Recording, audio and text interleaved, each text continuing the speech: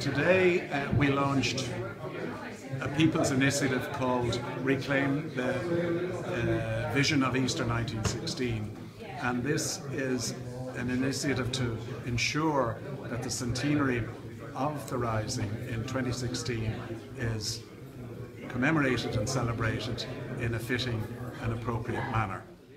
Today is a very important day. It's a coming together of a group of like-minded people with a plan to celebrate and commemorate the 1916 Rising in an appropriate manner. To date, there's no official state programme, and this hopefully will be the beginning of the coming together of wide-ranging people with wide-ranging interests, both in Dublin and the outside of Dublin communities, with a view to properly commemorating the Rising.